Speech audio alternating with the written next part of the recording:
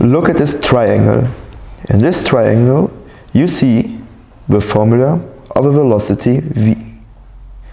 V symbolizes the velocity, s symbolizes the distance, and t symbolizes the time. So you see, velocity is the distance divided by the time. If we want to find out the other two values, we have to remove the formula, and this triangle will help us. So we remove the whole values for a better showing. And if we look at this exactly, you can see we have already removed to the formula of a distance.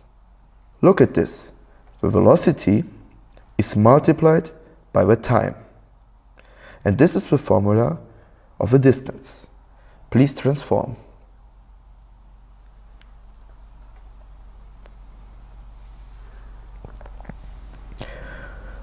Well, let's put the values back.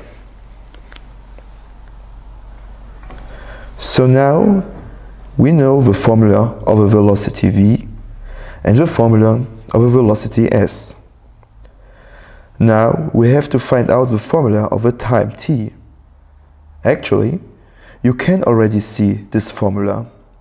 Just look here. The time t is the distance s divided by the velocity v. Please transform.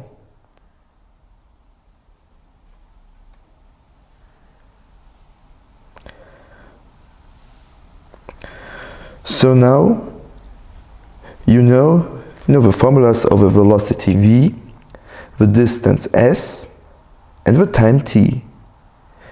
Next time, when you work with it, think of a triangle.